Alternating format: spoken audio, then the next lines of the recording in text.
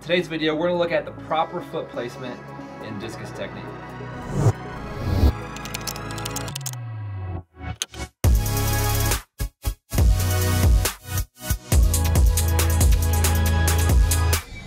If we're throwing in this direction, the way I talk about the throw string, this is the front of the circle.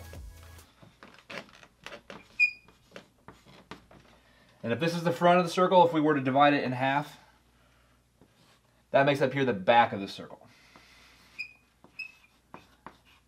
And I break it down into the back and the front just so it's easier for reference and to learn. So when you're starting the full throw, you want to actually face the back of the circle. So again, if this is where you're going to throw, you step into the ring, your left foot goes here, and your right foot goes here, and you're facing the back of the circle.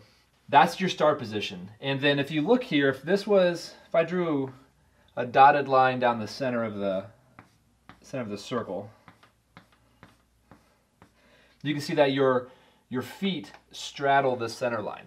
And that's important, especially for beginner throwers. If you're a coach and you're teaching your kids, or a parent, or if you are a thrower yourself, this is the easiest way to learn to spin around this left foot. So quick thing here, this first turn out of the back of the ring, spinning on this foot, is probably the hardest part of the throw. So we want to set ourselves up to do that the best we can. If this is your right foot and this is your left foot, you need to get your right foot to here. And so the best way to do that is you're going to take this left foot and you're going to spin on that foot 180 degrees so that your right foot can get to here. So this right foot, if I were to draw a line, it does a gentle arc and your right foot lands here in the center of the circle. And the way that happened is because this foot spun 180 degrees. So you got to spin on the left foot so that the right foot can get around here. You actually hop a little bit. I'm going to use that word lightly. You don't really hop, but you do get some air time. You kind of hop off of this left foot and land your right foot in the middle. When this right foot lands, you want your left foot to be somewhere around here, right? So it's in the air. This foot lands, your left foot's here. So just like in the back of the ring where you had to spin on your left foot to get your right foot around, you have to spin on your right foot to get your left foot to here. So again, this right foot did its arc here. This left foot is going to do an arc to land here, and this is the left foot will land there. So the right comes around to here, the left foot comes around to the front, and then once your right foot is here and your left foot is here, you're in your final position or your power position. And then remember how I said that this right foot has to turn in order to get the left foot here? Even once this left foot lands, this right foot continues to turn. So it just keeps turning. And let's just say, for example, when your left is here and your right foot here, your discus is going to be somewhere about right here.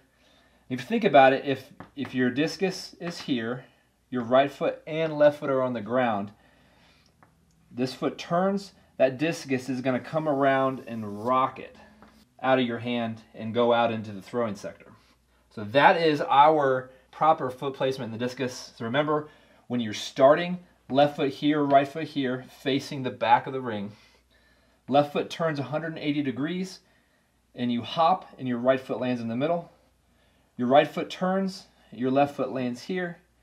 Your right foot continues to turn, and then that discus flies around and out of your hand. So that is our proper foot placement in the throw. So if you'd like to take this a step further and learn the detailed step-by-step instructions on how to do the full rotation technique in discus and in shot put, then you need to check out my online discus and rotational shot put course. You can find that on my Patreon page, patreon.com/Bowman Throws. I will put that link in the description.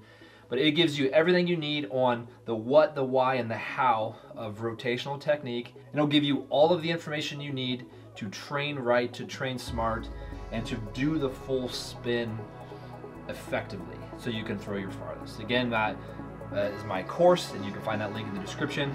And I'm positive you will find value in that.